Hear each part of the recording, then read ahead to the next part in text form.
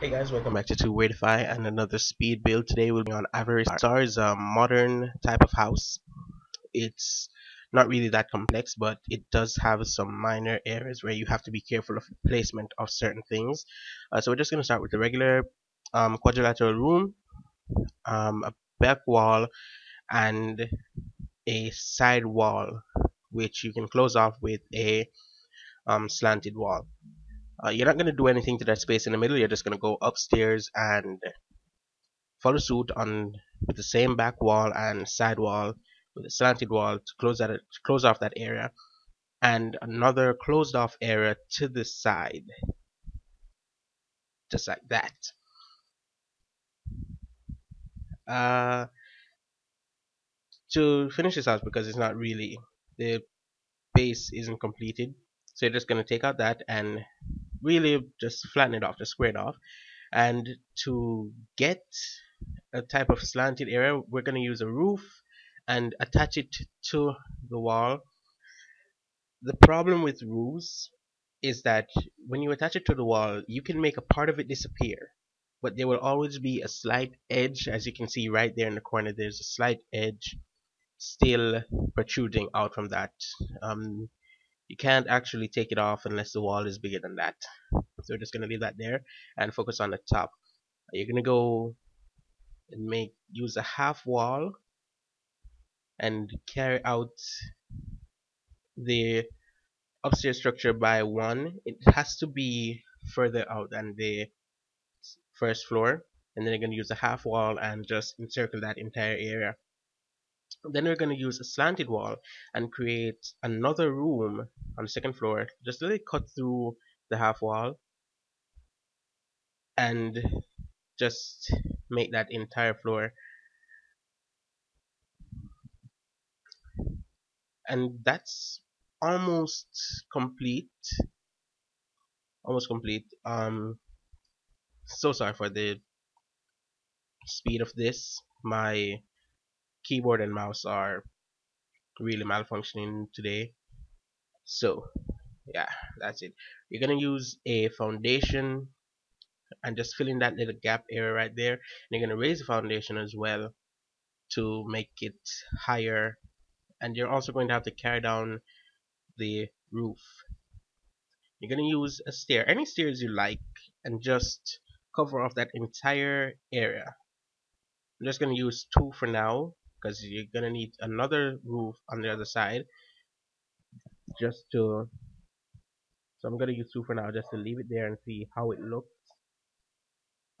So yeah, like I said, with the roof, there will always be a small area left out protruding, even though it's on the wall. So you can fully carry it out now. Stairs, you can carry it further out and let it just encompass everything. But first, you're gonna want to have your main walls, your front walls, and just close off that area there. Just remove those half walls that's in that room, and that's almost it. That's almost the entire structure of the house. Now you can really lengthen out those stairs. You can fiddle around with this like I'm about to do right now. Just fiddle around with the roof shape and size and structure. You can make any size you want. And now we're just gonna put in some windows. The windows I'm gonna use are double windows for the entirety of the front. Then you're gonna have some single windows. I really like these windows. I don't know why, but I don't like how the front part of this house looks. I hate my mouse. I really don't like how the front part of this house looks, so just gonna edit it just a bit to no, don't want that. Um, we're gonna edit it just a little bit to give it a rigid appearance, so it will look like there's some columns right there. Uh, it's probably best to do this before you actually do anything else, but I really didn't think that the roof would actually come out like that, but I'm pleased with the appearance that it has in the end.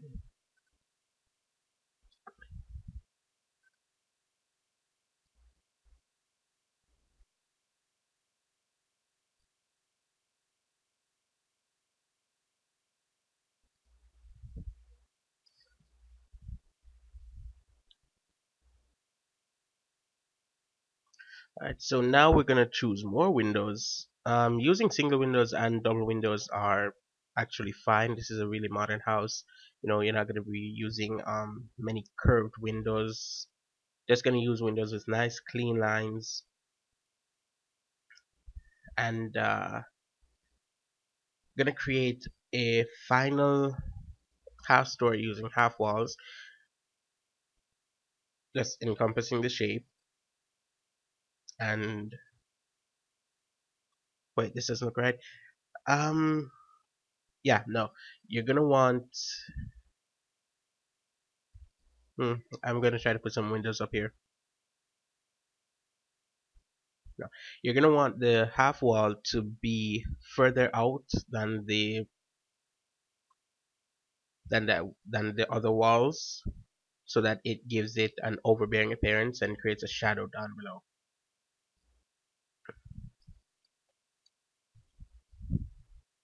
Alright, so now we can go back to putting on windows. I really like those big windows at the end of that floor though. Right. So choosing a front door is almost as important as choosing the best tiles and paintings and paint for a bathroom. We're gonna do some minor landscaping because I want to have an area set out, but I don't want to put anything there as yet because I might do more with the front yard, but I'm not sure yet. Normally I'd use that space for a car, but the Sims 4 doesn't have cars in there, so I guess we'll just leave that for now. And now we can actually go ahead and edit the inside, take out walls, do basically anything that we want to do. So we're gonna take out the walls for that entire room, that entire area right there, and we're gonna put in and remove the floor, and we're gonna remove the wall from the first floor as well, and we're gonna put in some stairs. I really like these stairs. They look really nice and clean. So we're gonna put in those stairs and some stair railings and a fence.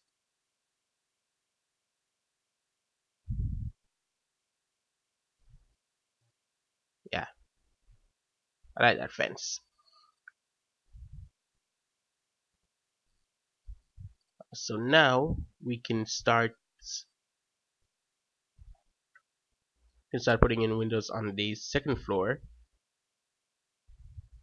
I think I'm gonna leave just these two windows up there.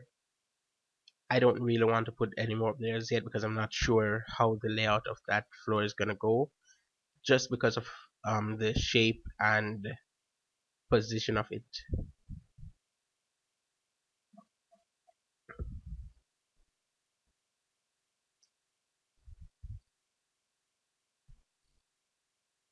Alright, so now we can go and start painting, and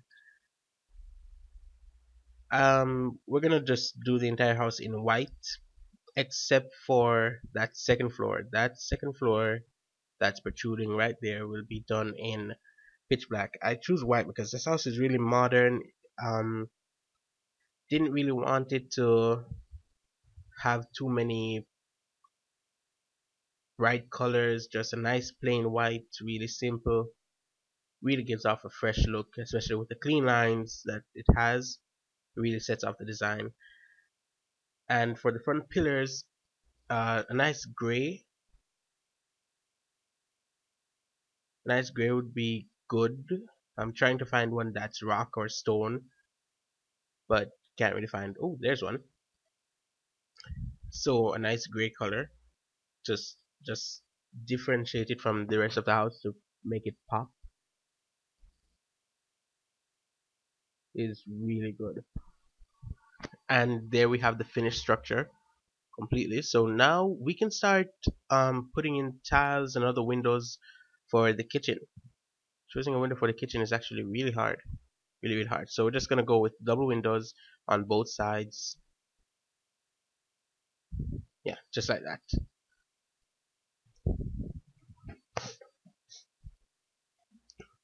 Now we can choose a tile. I choose this tile because I don't know, this tile just screamed at me. It's like when you're going shopping and you see that tile that just pops and just says, "Use me. I will give the best look for your house." That's what that tile did for me. Um, Trying to experiment to see which one of these floors would actually go best. I really like hardwood floors, but I'm not sure which one would actually work. That space over there, I'm gonna use that for an office. And just to finish it off, an entrance carpet. Alright, so now that that's all done, we have an overview. I really don't like how this roof is, just protruding into the house like that. Well, we're gonna leave that for now until we sort that out. So we're just gonna put in some stone right where I did that little spraying.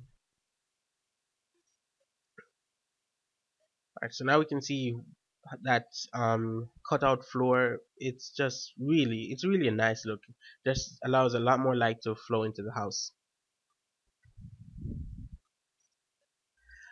Alright, so now we paint the inside, and this area here is going to be a bar.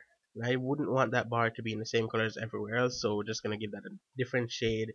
The kitchen also gets a different shade, and this dining room area there, that also gets a different shade from the kitchen, just to separate all three areas. Alright, so now we're gonna really start getting into decorating with the counters being placed. I really wanted a type of counter that would separate itself from the floor. So white countertops actually do that, especially from an aerial view. It just makes everything look a little bit brighter, even though it's actually very dark. So we're gonna do a round island and just join everything together.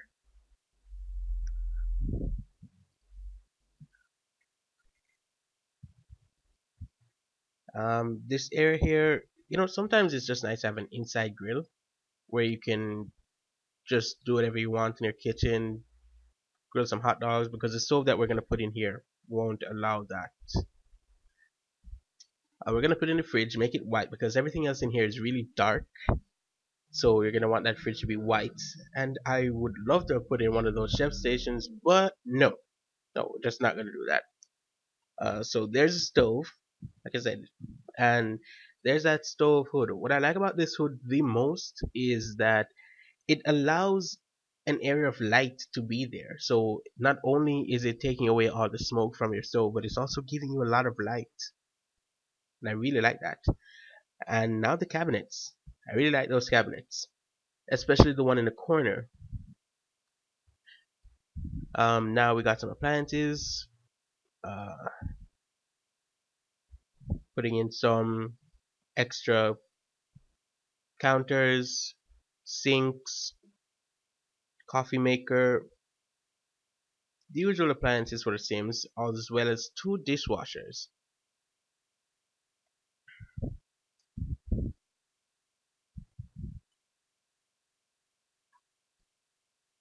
When you have a kitchen this big, I think trying to find the right area to place everything is really important because you don't want it to look empty. You don't really want it to have that empty appearance. You just want it to look like an actual kitchen that someone would have, dishes there. You have some pots and pans over there in the corner. You have appliances all over the place, like an actual kitchen that someone would use. So we're just gonna decorate it and choose a bar.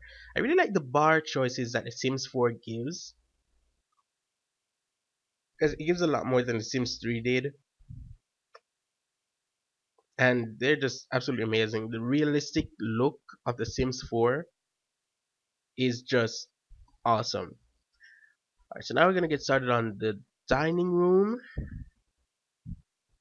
we're not finished with the kitchen yet. I might put some more stuff in there, but we're just gonna go ahead and do the dining room. 8 seats around the table, and one thing that I really wanted to always try is to put waterfalls inside the house, but this really wouldn't look realistic with the water just, going down into the floor. So we're gonna make a small fountain outside with the waterfalls out there right outside the window. So as you're eating, you can just look outside and see that amazing waterfall. Right, just like that. Alright, so now you just have to put some more clutter in there. And that's the beautiful thing about the Sims 4. It gives you a lot of clutter to choose from. And I use clutter because they serve no practical purpose. They have no purpose there. The Sims don't even use them. They don't mind them. They're just there to make everything seem a little bit more realistic. So we're just gonna try to fill in these spaces here. I think this actually works well in this space. It fits perfectly there. Don't want to use that. This looks really good. This is really good, especially black, and it's contrasting with the white of the entire house. Alright, so now we're gonna go into the living room and just start there with a fireplace. I really like this fireplace. It reminds me of some gas fireplaces, but not really. It's a bit more modern. So choosing a coffee table just to have the TV to stand on. This is the reason why my house is actually cost a lot. I just use too much stuff that is unnecessary. Alright, so this chair, I did not know that I could just move it by itself. I thought it came together. I thought it was like one of those chairs that the Sims 3 had where you could sit there and eat with it at the same time. I thought it was just a combo like that, but no, you can move them separately. So we're just gonna finish off the living room with some plants. Plants are really nice to have in your house. They just give a different look to everything. And 3 small seats right there. And that's the living room complete. I'm putting a door there because I think I'm gonna use that area as a bathroom. Maybe a half bath, full bath, I'm not sure. I may put a shower in there later. Alright, so choosing a tile and paint for that room, and as well as the office. I always do the office and the bathroom at the same time whenever it's downstairs. Also choosing a kitchen backsplash. I really like that backsplash. It really goes well against the black. It's just always nice to see a white backsplash on black paint or whatever you're gonna use. So in my last flip, I saw these plants that you could actually pee on, and it would make your sim it would relieve them. And I really want to put them in a bathroom. I just really do, but not this bathroom. It's too small. It's too small, and the bathroom that's gonna be upstairs, I don't want to put it in that bathroom. It's really supposed to be like an ensuite, so I don't want to put it in that bathroom. Alright, so just gonna change the layout a little bit and continue with the build. Sometimes offices don't need doors, they just need an arch. They just need an archway to get in. And that desk, I must say, is the best thing that I have ever seen for an office. It's just, when you look at that desk, it screams, I am modern. It just screams that. I've never actually made a design like that using bookshelves. Never.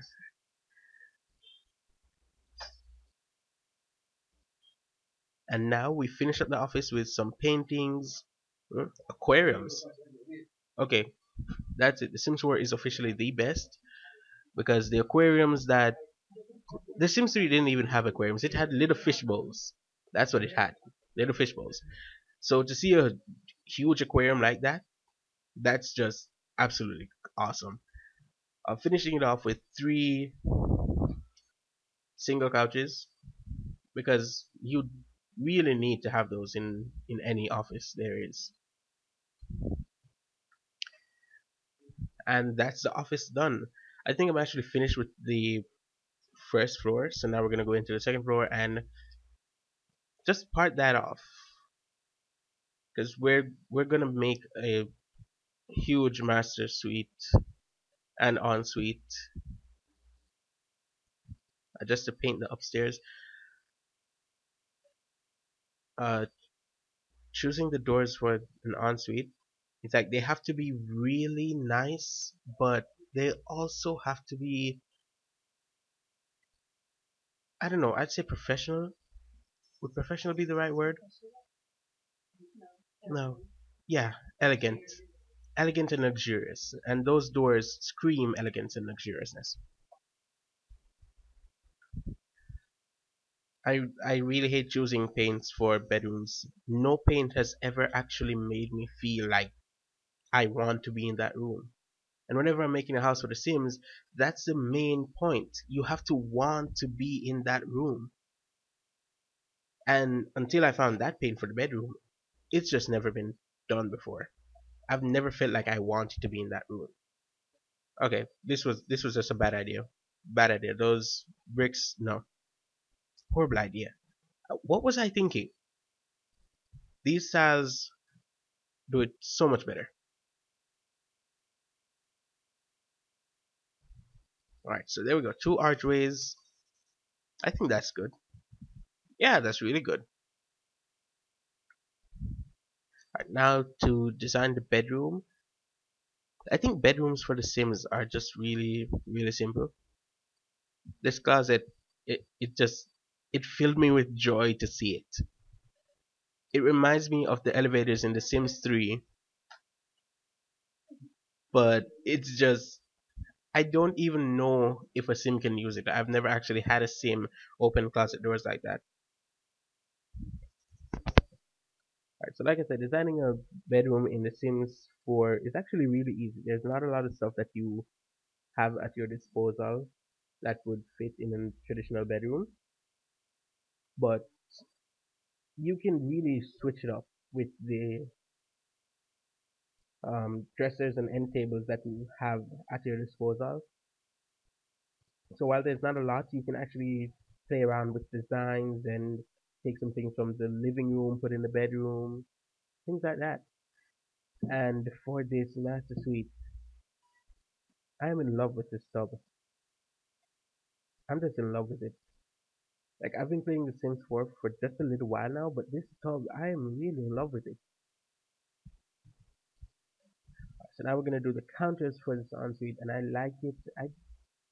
I just like it when the counters are facing the window. So when you're doing your morning routine, you're just looking out at the window, and everyone can just stare right back at you.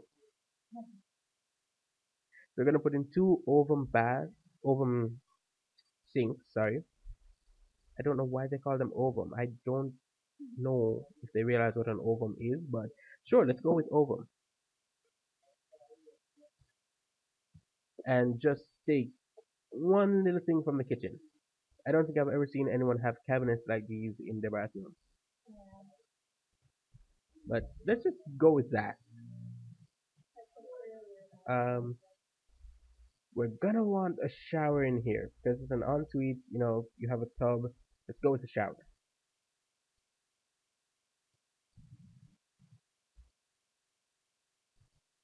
And again, plants because plants just make everything look better. And for a bathroom, the main plant that you're gonna want to use is bamboo. And again, plants make everything better. So why not have a plant that's shaped like an egg in the hallway? Yeah, we already have ovum sinks in the bathroom. So let's go with the plan shaped like an egg in the hallway. Alright, so we're just gonna close out the back of that closet like we would normally have to do in the Sims 3. You don't have to do it here, but I wanted to because it felt really weird leaving it. Alright, so now to increase the property value, we're gonna make a kid's bedroom. And I really wanted to go silly with this bedroom, but all of these wallpapers are really scary. Like, I'm just wondering what would a 3-year old, or not three, what would a 5-year old in this bedroom sleeping by themselves think when all they're looking at is ghosts? They would never sleep. Ever. Alright, so we're just gonna choose the silliest beds ever. Just really mix up the colors. And I'm not really sure I'm gonna leave that there, but just for now, just to let it stay there for a little bit. Uh, it's a kid's room, so one of the main things that you're gonna have a lot of posters, pictures, drawings, something, anything, just to have it there. Alright, so we're gonna put some windows there just to allow a little bit more light inside. And what was that? Was that a wine glass? That was a wine glass. Why? It's a Sims, and these are kids. So let's go really silly, just a lot of posters, pictures lining off the walls. And this thing that I put up here earlier when I was building, why I'm keeping this, I don't know. It just, I've never used it before, and I really hope to put my Sims in this house. I hope to be able to buy this. I'll probably have to work like 2 generations before I can actually buy this house, but I'll buy it. So downstairs, we're just gonna put in a shower because there is no shower upstairs. There's only one shower, and I will not have my master suite and my ensuite be used by anyone else. Thank you guys for watching this speed build. Make sure to like and subscribe to our channel. You can visit us at on Twitter and Instagram at 2weirdify. Thanks again. We'll see you on the next clip.